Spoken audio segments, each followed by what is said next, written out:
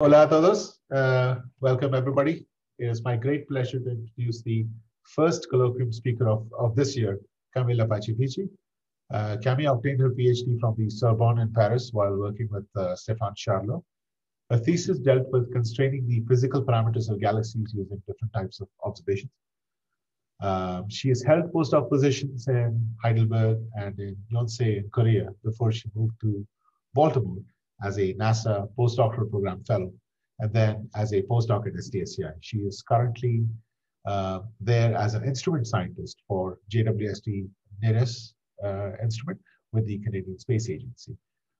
She has studied the formation and evolution of galaxies nearby and at high redshift, as well as the history and evolution of star formation in these objects. So today she's going to tell us about her work on obtaining star formation histories of galaxies using SED libraries. So let's all welcome Cam. Thank you, Sundar. Thank you very much. And thank you everybody for being here today. I'm honored to be the first colloquium speaker for your semester. As Sundar mentioned, I'm an instrument scientist now, so I don't get to have a lot of science time. I get only 30%, but I get to work with very nice student, actually awesome students. So I'll show you some of the work that I've been doing in the past couple of years and the work that a few students have done as well. And I'll tell you also a little bit about the other 70% of my work for JWST. And apologies for not sharing my screen. Sundar will drive the slides today. So please, next slide. This is the outline, just to give you a brief idea of what we will see in the next hours, the next about 40 minutes. So the big question behind all the work I've been doing for my science is how do galaxies form and evolve? So I'll dive a little bit into that. Then my bread and butter is actually modeling galaxy SEDs, galaxy spectral energy distributions to interpret the data. So I'll go talk about that a little bit as well. And I'll talk about why we should build complex and comprehensive models of galaxies, SEDs now with the data we have now. My favorite topic is star formation history reconstructions, as also Sundar mentioned. So I'll talk about that too. And the bonus track is my work for JWST, which is related to the JWST data analysis tools that we're developing at STSCI. Next slide. So how do galaxies form and evolve? Let's dive into that. We see galaxies of different shapes. You all know that. Different forms, different activity. And we know some on how galaxies transition from one type to the other. But we also have still many unknowns on how we turn a beautiful spiral galaxy into something that looks more like a red potato. Go. So we see a bimodality in properties. We see a bimodality in color, in star formation activity, in morphology, as you can see.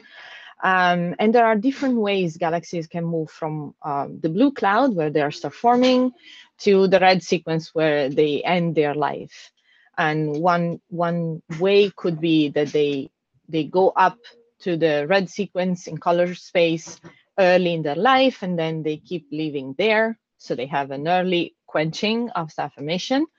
Next, they could live a much longer portion of their life in a star forming phase, and then move up to the red sequence, and compared to the age of the universe, spend little time there. Or they can have their ups and downs. These are what I call the ups and downs of galaxies. They can move up and down, change their status more often, and not just have one transition. Next. So just to repeat again, we see this evolution, we see this change in morphology, in kinematics, in star formation activity, and we know what are the mechanisms. But we don't have yet the full picture of when each of these mechanisms happen and how it happens, and if the characteristic of these specific mechanisms are different if they happen at high redshift or at low redshift. Next.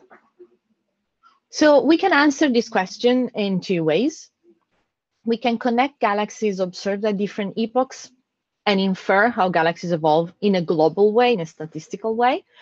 Or we can interpret the light of galaxies and infer their individual formation histories from the fossil records in their data.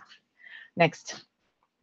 And to give you a picture of the difference between the two, I have an analogy for how we infer the growth of galaxies from the global population. Next. We can look at galaxies, pictures of galaxies like we look at pictures of people. So we could see a family in the 1920s, next in the 1950s, next in the 70s, and next in the 2000s. So there is a lot of value in looking at these pictures because we see the environment of these galaxies, of these people. We see their properties. Next. But like these four galaxies, these four women have absolutely nothing to do with each other. So connecting their properties for individual galaxies is not very meaningful. Connecting properties for samples of galaxies is more meaningful, but it's complicated because the samples can be radically different, and a sample or a person could be not very representative of the sample of that specific population at a certain age. For example, Queen Elizabeth is not necessarily representative of a normal grandmother. Next slide. But I don't know. So we can have a different approach, although there is a lot of value in the first approach. With the data we have now, we can also take this different approach, that is infer the formation history for individual galaxies from the fossil records in their data. Next. And we can do that because we know what galaxies are made of, we know their components, and we know how these components shine. So we know that galaxies are made of young stars and gas. We know that they're made of old stars. We know that there is dust that absorbs light and that re-emits light. Next. And we know that all these components shine at different wavelengths. So we can have a global picture of a galaxy and have a global picture of the history of the galaxy from the fossil records. For example, this is an SDSS galaxy seen from the ultraviolet to the far infrared. And you can see how different are these pictures. In the ultraviolet, you see really the brightest, most massive, youngest stars, and then you go to the optical where you see more older stars, or the nebular emission if we look at emission lines, and then we go to the infrared that is complementary with the UV where you see what the dust has absorbed, because dust is absorbed and re-emits in the infrared. Next slide. So my bread and butter, modeling galaxy SEDs to interpret the data. And this is necessary. It is necessary that the way we model galaxy, it can reproduce a wide range of observables, so can reproduce what we want to interpret. So there are a few ingredients, next, that are needed to build model spectral energy distributions of galaxies. We need to model the star formation and chemical enrichment histories of the galaxies. Then we need to include the contribution by the stars and by the gas. And then we need to include the effect of dust. Next. So the first ingredient is my favorite topic. And so I'll talk a little bit about this. It can be done in many different ways. We can model the star formation histories of galaxies in a parametric way, so using parametric functions. This is from the code bagpipes, if you know that. And these are double power law functions. So a galaxy, this age of the universe versus star formation rate. So you can see a galaxy starts by increasing the star formation rate, reaching a peak, and then the star formation rate decreases. If it's a quasar galaxies, it could also keep going on and stay on a growing star formation rate if it's still in an active phase. I'm intentionally not showing exponentially declining models because I think these are really not applicable for the universe beyond redshift 0, where we can't really detect that growing phase because it's too early in the universe. But there are other functions that are much more meaningful to reproduce observations. We can have non-parametric functions, and which means talking about the star formation history is just in terms of bins of mass formed. So bins in age and mass formed in these bins. And this is, for example, the work that Priscilla Chauke did in the Legacy collaboration. I'm part of the Legacy collaboration. I work closely with her during her PhD. And Legacy, for those who don't know, is a spectroscopic survey in the cosmos field done with the VLT. It's very deep. Very long integrations. I shouldn't say very deep. It's very long integrations, and it's colorblind. So the sample is very large. There's about 3,000 galaxies in total, and it's galaxies at redshift about 0.8 with spectra SDSS quality, so signal to noise of 20 or above. So there is really a lot of information in this high resolution, high signal to noise spectra. And Priscilla derived the star formation histories of these galaxies using non-parametric functions. The other approach is to base the star formation histories from simulations. And now there are more and more simulations, more and more advanced. And so we can use these simulations as priors for our observations. And you can see this is an example, star formation rate and metallicity as a function of loopback time. So number 10, 11, 12 gigayears is back in the past, and the 0 is redshift 0. You can see that the galaxy star formation rate oscillates. It's just not a smooth function. It goes up and down, and there are spikes. There are more stable periods, but it's definitely not describable as an analytic function. And as a bonus, with the star formation histories from simulations, we get also the metallicity history, which is very important because it's important to account for the fact that the first stars were actually metal poor, and the last stars are more metal rich because the medium hasn't reached. Another approach based on simulation is not just including the evolution of stars and gas, but also including the evolution of dust. And this is the work done by another student I worked with in the past few years, Pippi Triani, based in Melbourne. And she took a semi-analytical model and included into the semi-analytical model dust formation and destruction. And you can see how dust can evolve along with the star formation rate. You can see that some stars can be formed in stellar ejecta, some stars can grow in the ISM, and how these two are more effective at different epochs. And in her whole thesis, she explores how dust formation destruction affects the star formation rate in terms of cooling and formation of a geometry. So next slide. This is about the star formation history. So we can go beyond the general approach of taking analytic functions. We have a lot of options now. The second set of ingredients is the emission by the stars and the gas. And this is the basic ingredient that everybody always includes. I want to stress on the fact that the emission by the gas is important. Next slide, because the emission by the gas is reflected into emission lines, narrow emission lines, and the optical is full of narrow emission lines. And these narrow emission lines can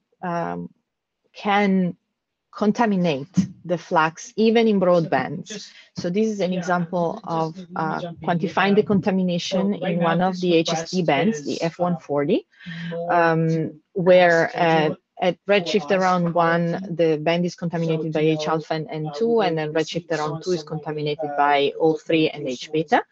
And you can see this is a plot of the contamination in magnitudes, which we could interpret as percentage as a function of stellar mass. So the general uncertainty level for good photometry is 5%. everything above that is not accounted into the uncertainty of the photometry. So for the majority of these stars, especially at masses between 10 to the 9 and 10 to the 10, the emission lines are really contributing more than these 5%. So it's important to account for this contribution as well when modeling SED fitting. Next. The last ingredient is the effect of dust. Next, and I'll talk a little bit about why a two-component dust model is important. But first, I'll show you what a two-component dust model is. So a two-component dust model means that the attenuation doesn't depend only on the amount of stars that are in the galaxy, but also the age of the stars. In a sense that young stars are still surrounded by their thick birth clouds. So their light is attenuated first by the thick birth cloud and then by the ISM, the interstellar medium. While old stars have already blown away their birth clouds, so they are attenuated only by the thin interstellar medium. And accounting for that, accounting for a two-component dust model, accounts for the different optical properties in the dust, the spatial distribution of the dust, and the galaxy orientation as well. Because when a galaxy is a John, you see more the interstellar medium than the birth clouds, while if a galaxy is face on, you can see also the individual birth clouds, so the attenuation will be different. So this is the theoretical reason why a two-component dust model is more physical than a simple screen dust model. And next, I worked with two students tackling the dust topic in the past few years. One is Wei-Chen Wang, who worked student at Johns Hopkins, working with Susan Cussing and myself. And with a very simple approach, he showed how edge-on and face-on galaxies show different slopes of the UV for the same amount of dust. And this means that the orientation of the galaxy should be taken into account when modeling the dust law. And this could be done with the two-component dust law. So if I will go a little bit in detail of this plot, you can see the IRX quantity, so the ratio between the emission in the IR and the UV, and the UV slope beta. So you can see that edge-on galaxies are the orange points. They are above the purple points that are face-on galaxies. These are galaxies that redshift about 1.5. And so it means that for the same IRX, for the same amount of dust, is a proxy for the amount of dust, the UV slope is different. So the dust should be modeled in a different way. Next slide. Another work that showed how the dust attenuation can be different, and there can be a lot of scatter in the dust attenuation law, is from Ivana Barizic in last year work. She's also a student in the legacy collaboration like Priscilla, and the approach taken here is completely different. Here we took high resolution spectra, and the first plot is an example of an observed legacy spectrum. We removed the continuum to make it ignorant to the dust extinction, dust attenuation, sorry. Then we fit the spectrum of these galaxies, pixel by pixel. So with all the absorption features, we can get a good handle on the age and so on the star formation history of the galaxy. With that, we can have an intrinsic model SED. Is the third plot. So the best fit model, attenuation-free model. So we take the best fit attenuation-free model, which is the last plot there, and we compare it with the observed photometry. The difference between the two is the actual attenuation law. Good, next slide. And this slide shows all the galaxies and the average attenuation law from this sample, but you can see the variety of attenuation laws that can be derived from this sample. And this is at redshift 0.8. I believe it was about 200 galaxies. And so the attenuation law can be defined as a single law, but there is a large scatter, and that large scatter should be taken into account when modeling the SEDs of galaxies. Next slide. So I gave you some reasons, but I want to give you more reasons. Why should I build such complicated models of galaxy spectral energy distributions? Next slide. Why? Many years ago, we were only observing local massive galaxies with few photometric measurements. And in this case, I agree that the simple modeling approach is totally enough. Next slide. But now we're observing local and high redshift galaxies, photometric measurements in broad and narrow bands that can be heavily contaminated by specific features in the galaxies. We can see a large wavelength range. We can have spectroscopic measurements along with the photometry. So with all these details in the data, a simple modeling approach is just not enough anymore. And we need to use better models. Next slide.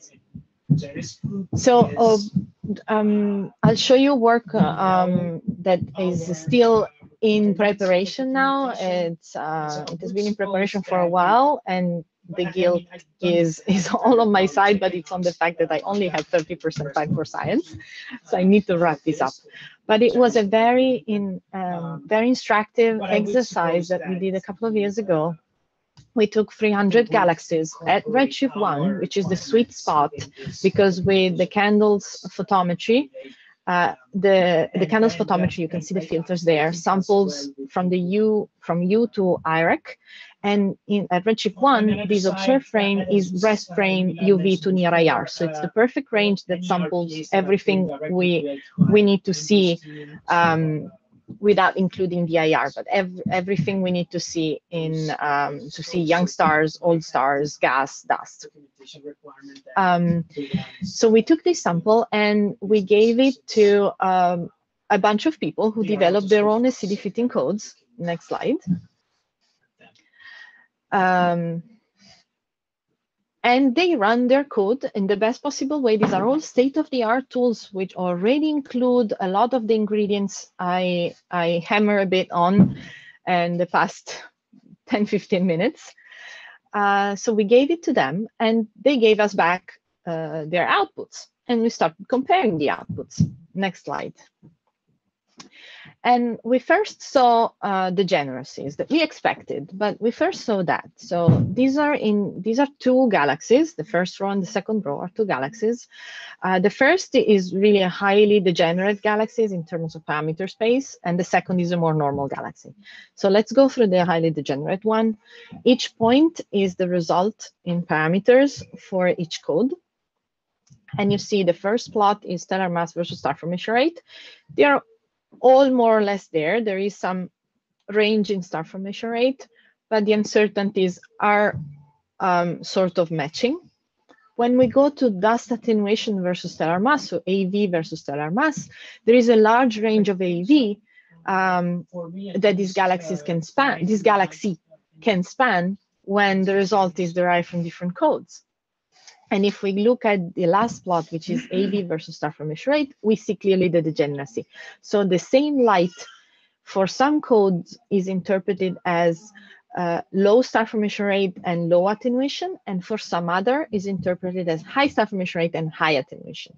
So this is a degeneracy in the data and how it is handled in the codes.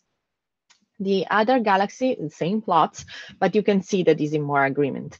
And the majority of the galaxies are like this second one, but it's important to acknowledge the fact that there are degeneracies. Because then this whole exercise was not to say what code is better than, if there is one code better than the other, but was really to compare what the scientific conclusions would be from each of these codes. And so what are the uncertainties in the model, what we should account for when we derive our scientific conclusions. Next slide. So now I will show you a plot of star formation rate versus stellar mass for all the codes. And just to remind you what we're looking at when we look at the star formation rate stellar mass plot. Next slide. We will look at the scatter in the relation, because it tells us about the stochasticity of the star formation history in the galaxy. Next slide, we'll look at the slope and the normalization. because it looks like it tells us about the specific star formation rate, basically, of the population. Massive galaxies tend to have lower specific star formation rates than low mass galaxies that are in a more active phase. So the slope could be 1 and then turn over at the massive end. And the last, next slide, sorry.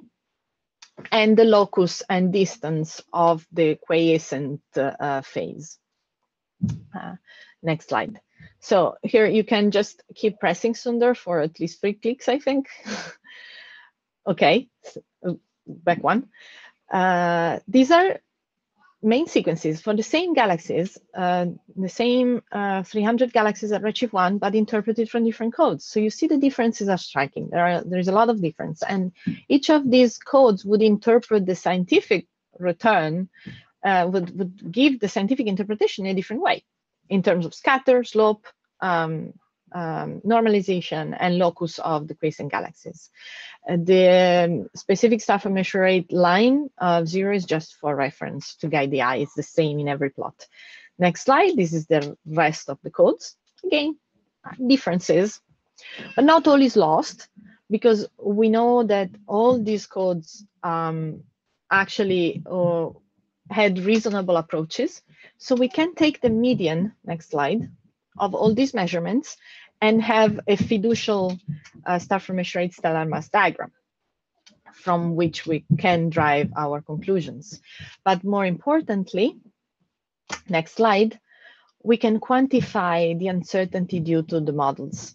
So for example, if we look at the spread in the parameters from the different codes, this is what is plotted here as the spread in stellar mass for every galaxy as a function of the median stellar mass for every galaxy.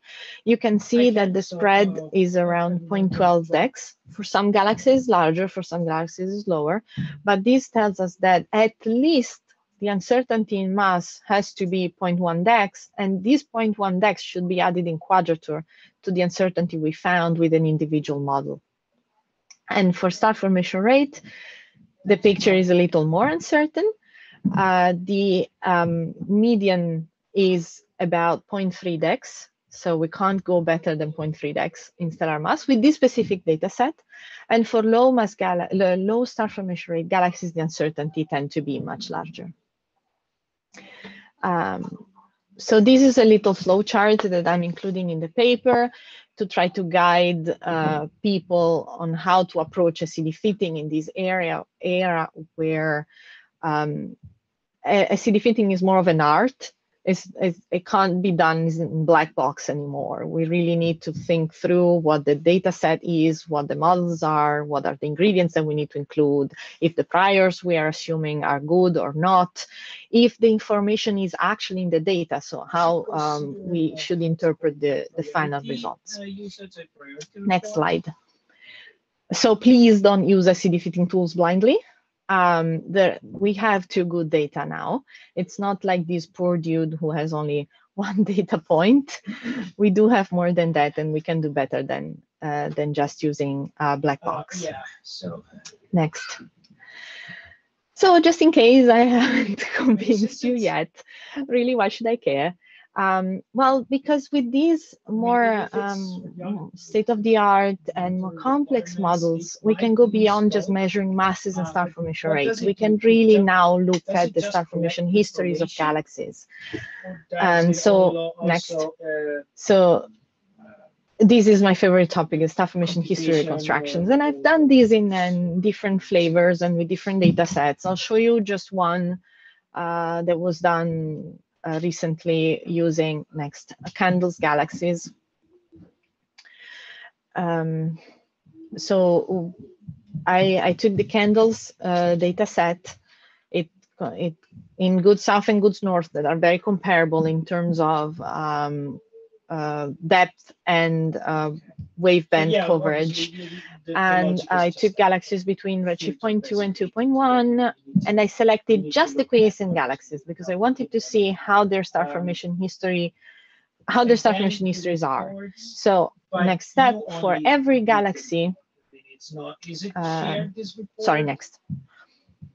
For every galaxy, I can feed the SED and derive a star formation history. And this star formation history is the combination, the weighted average, weighted by the probability to match the data. I think my eagle is landing. The average star formation history is the combination of all the star formation histories in the model weighted by their probability to their SED matches the data. And this is what you're seeing here. So this is lookback time as a function, star formation rate as a function of lookback time. The 0 is observation, and the high giga years are back in the past. So you can see that all the individual star formation histories from the models are very stochastic. They jump up and down. But from photometry, we don't have the resolution to infer all these spikes and all that stochasticity. So what we see is more of a broad evolution for these galaxies. When is the bulk of the mass? When the bulk of the mass is formed. And this is the solid line, and the dashed lines are the confidence ranges. So I can do that for all the 800 galaxies in the sample. Next. And so I can combine galaxies in groups of redshift and stellar mass, and look at how the shape's changing the redshift and the stellar mass. And here I'm showing you just one redshift bin and one stellar mass bin. On the left, the same plot as before is the star formation rate as a function of loopback time. Next. Showing also two individual galaxies, so how that confidence range is built by having some variety in there in that sample. And on the right side, I'm showing you the metallicity history, because as I said, when you use the star formation histories from simulations, you get for free the metallicity history, which is very important, and it's very realistic. So it shows it's expected, it's physically expected that the first stars will be metal poor, and by the time the galaxies has grown, the metallicity has increased. Next slide. This is the conclusion of the paper in cartoon form. You can see that I divided the beams into high mass, high redshift, high mass, low redshift, and low mass, low redshift. There is no low mass, high redshift because the sample was not complete. It will be with future telescopes, but from this survey, we don't have that. But if we look at the high mass, which means 10 to the 11 high redshift, which is redshift 2, we see that the average star formation history is something that rises and falls very quickly. And this is kind of expected, because that's the time given by the universe at that age. The universe is young. So for a galaxy to be quiescent, it has to rise fast and quench fast. But I want to put fast in quotes here, because we don't know exactly the dynamical time of the universe at those ages, or maybe processes are normally fast at those ages. So this could be just a normal quenching mechanism. If we look at low redshift instead, we find that galaxies tend to use the whole range they have for forming and quenching. And we find that high mass galaxies tend to form fast, reach a peak early, and then their star formation rate tends to slowly decline on average. This is always on average. While low mass galaxies, their star formation rate tend to rise slowly, reach a peak late in their life, and then quench fast. And this suggests that there are two different quenching mechanisms for high mass galaxies and low mass galaxies. And here we are really interpreting the individual star formation histories of galaxies and put them together later, not creating a combined sample of galaxies and then derive their evolution. So it's a different approach in looking at the star formation history of the universe. Next slide. So this really covered the space of science that I'm interested in, that I do. Some of the work, I showed you some of the work I've done with some students, some brilliant students. Now for the next 10 minutes or so, I'll dive into the work that I do for my functional work for JWST. I'm an instrument scientist. And I work on NIRISS. So part of it is also for supporting commissioning of JWST, but the majority of it is for supporting the data analysis tools, and which basically means helping the community helping the community go through the process of taking raw JWST data and get to the best science products. Next. So we have a few steps for that. The first step is the JWST calibration pipeline, which is really going from the raw data, removing all the telescope effects, and extracting the data calibrated. So there is documentation. The packages on GitHub is available. It's you can even pip install it now. It's there. It's still in development, but it's there. And the documentation tell us a lot about the pipeline products, understand the outputs of the different steps, the file formats, the header keywords, the mode-specific features, and also on read the docs, but also on the JWST documentation on JDocs, you can find articles on how to customize and run it yourself, because you can also get the data already run through the pipeline, but for some specific modes, you might want to recalibrate them yourself. So there are some, and there will be more instructions on when you would want to recalibrate your data and how to do that. Next. The other part is after you have your data calibrated, you want to visualize them and work with them. So it's all built in Python.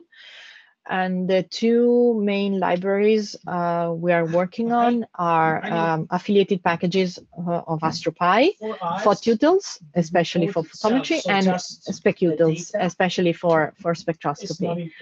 And we are really aiming in translating into Python some of the functionality that people have been using for a very long time in IRyA or in IDL.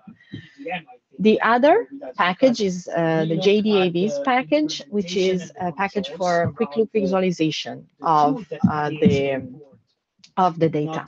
And the last bit is Jupyter Notebook tutorials. So we are, with the help of all the scientists at SCSCI, we are writing Jupyter notebooks that start from a scientific use case and use these libraries and these visualization tools to run through the steps that would be needed to go from the data to a scientific result. And these are meant to be tutorials. Oh, please go.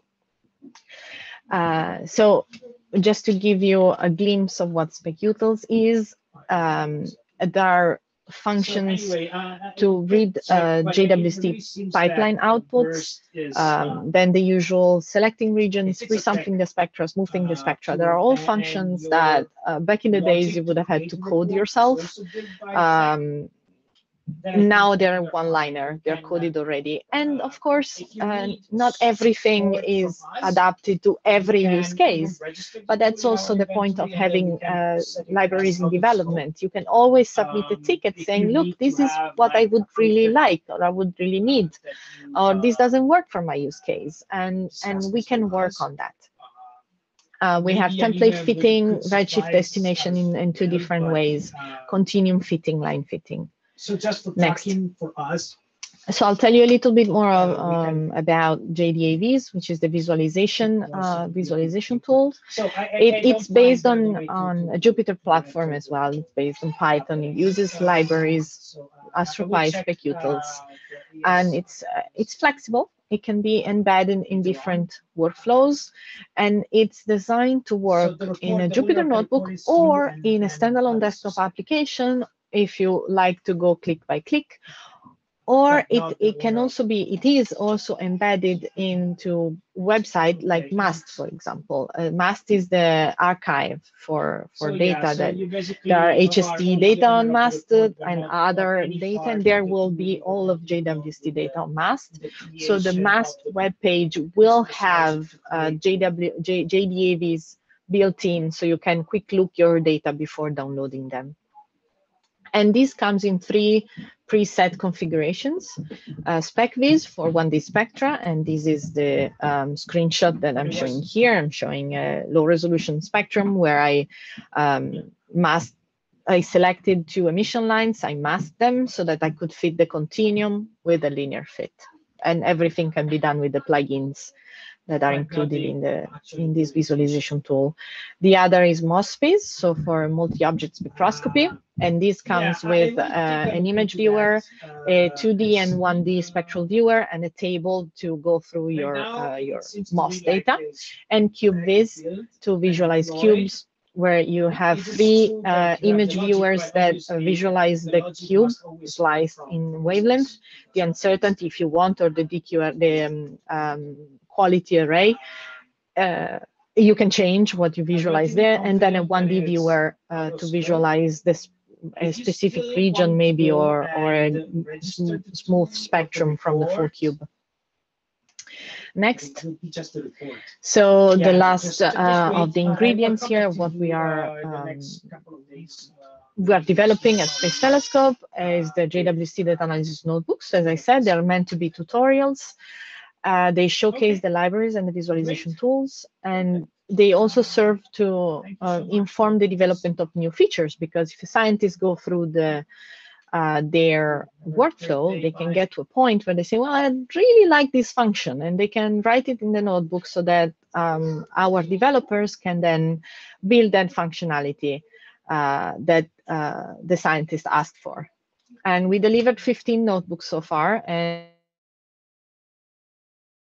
they are for different modes and for different instruments on JWST and for different modes of the different instruments. This is just a screenshot of the page on JDocs, where you can see 4 notebooks that are related to NIRSSPEC, the NIRSSPEC instrument. And some use JWST simulated data, some use other data, because the specific JWST simulated data were not available yet when the notebook was developed. Next.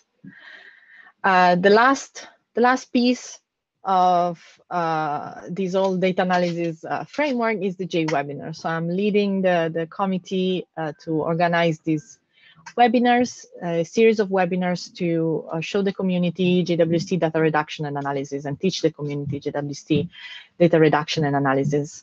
And so this series will start at the end of April, and registration for it will be out about mid-March. It's a series of virtual and interactive webinars that will cover how we cover the pipeline, we'll cover the data analysis tools, and more mode-specific and use case-specific workflows. And the objective is to give a hands-on experience, really on the code, but also offer live during the webinar, but also offer the material offline and recordings, so that everybody can get up to speed at their own pace. We want to reach a large fraction of the community, and not just people who will have their own data, but also people who will want to use publicly available data, like data from the early release science programs, or some GEO programs will have their data public right away. So the community who wants to use publicly available data. Next. These are if you can, if Sundar will share the slides, I don't know how it works, but if that's the case, you have a bunch of links here that you can use to reach all I showed you now about JWST data analysis tools. Next, so my conclusions. Next, here they are. So we saw how we can learn about galaxy formation connecting populations globally, or studying the histories of individual galaxies by studying the information in the fossil records in the data. And the modeling assumptions that we make have an impact on the conclusions we derive. So we need to do the best we can in modeling in modeling STDs, so that we can interpret the data, but also account for modeling uncertainties. And with proper models and good data, we can actually reconstruct the star formation histories of individual galaxies and look at the full history of a galaxy, not a combination of different populations of galaxies. And I showed you, I went with a quick showcase of how what we are developing at STSCI for JWST. And I'll leave you with a citation of a quote of Julian del Canton about galaxy evolution. She said that in Romeo and Juliet, it is not just boy and girl meet, parents don't approve, boy and girl die. There is much more than that, and that's the same for galaxies. Thank you. Thank you very much, Cami. That was just visual chocolate. It's very rare to see presentations that demonstrate the uncertainties in modeling as well. I will ask people to raise their hands for questions. You can go back one slide so that the conclusions are there in case people find the inspiration on that.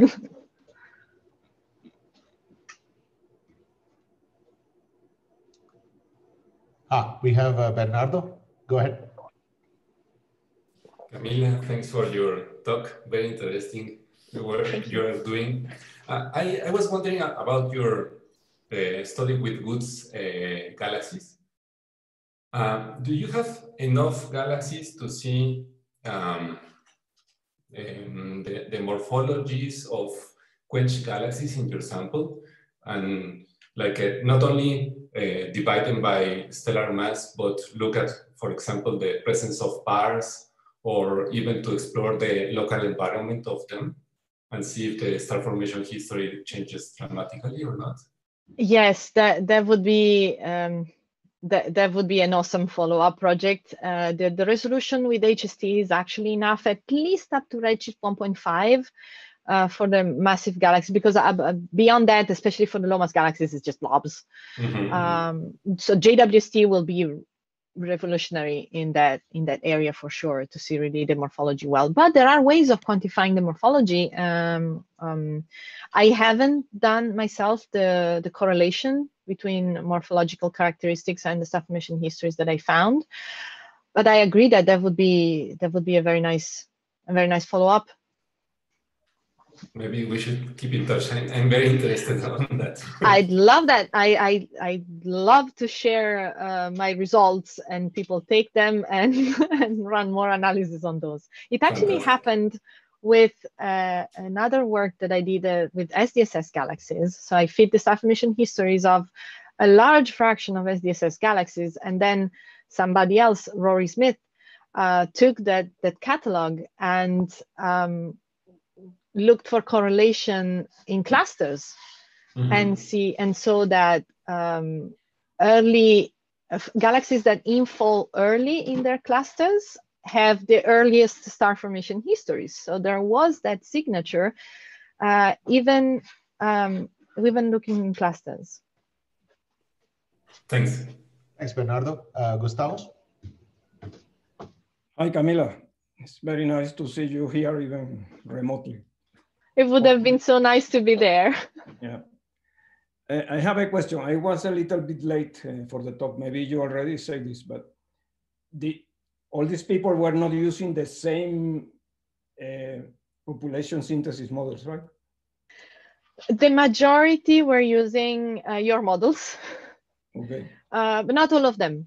Not all of them. So that is definitely something to take into account, because it's a systematic that should be taken into account. For the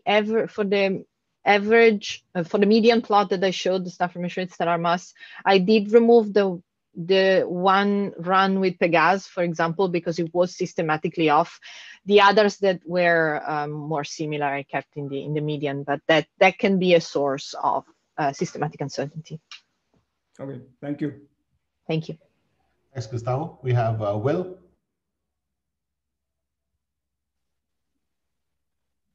Hi, I'm Will Henney, and that was a beautiful talk. I enjoyed it very much. I'd like to ask a question about the last part about the tools. So they look like they're going to be great for JWST data. And I was wondering, how specialized are they? I mean, how do you hope that people will be using these tools for other data sets other than JWST, or are they just specialized to that? No, they should be open for other data as well. They are. It's possible to load many different types of data. They are specialized for JWST just because JWST is so specialized that needs more than other instruments. Just the pipeline outputs, they need the ASDEF format or the GWCS instead of WCS. But the basic is there, and they can definitely be used for other data sets. So anything that has a data queue, a spectral data queue, could be used as spectra. And you talked very much about different spectral data types. Is there also going to be some specialized tools for studying images as well?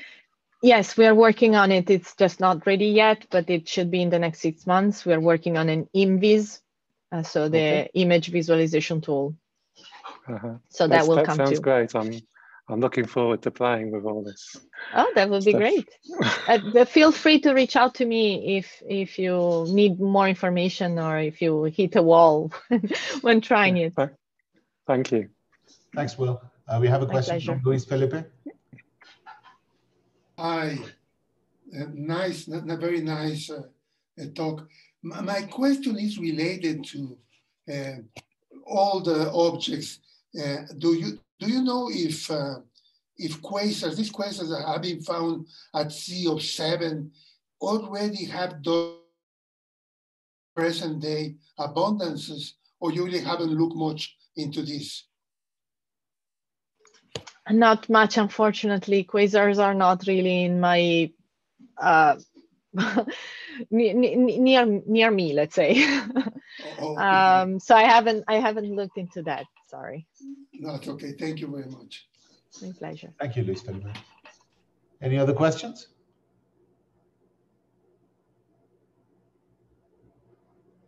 Okay, if not, I have one question. This was about in one of the slides, I think one of your students, part of the legacy program, had accounted also for supernova dust destruction. But at least from what I've read, the uncertainty in supernova dust destruction is huge. And there was just a single line there. So do you have any thoughts on that?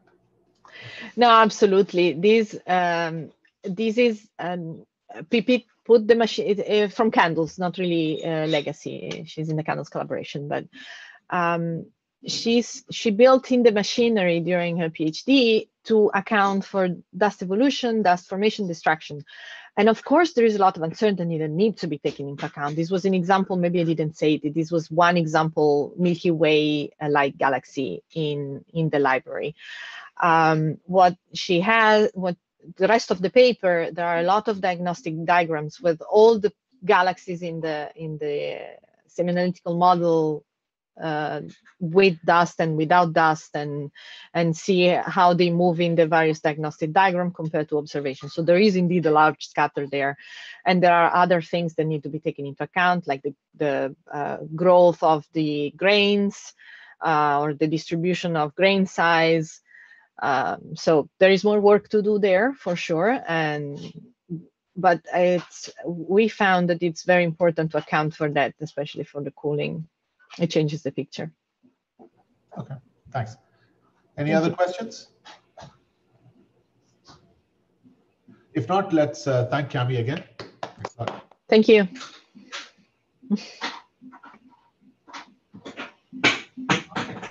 Thanks a lot. Yes, you mentioned I will be passing the PDF on to. So we share not just the video, but also the PDF on the website. So yeah, we will have that as well. Okay, great. Thanks. No, this was exciting. I mean, it's very rare for me to see something with uncertainties anywhere, especially in modeling. And yeah, it's important for people to see that if there's a 1 decade uncertainty, then your one single line doesn't mean anything. Yes. The January season is where it's at. Yeah, so that's good. Yeah. Thanks a lot. Thank you. Thank you, and nice to meet you all. Yeah. Okay. Well, have a good afternoon, everyone, and we'll see you next Thursday. Bye-bye. Bye.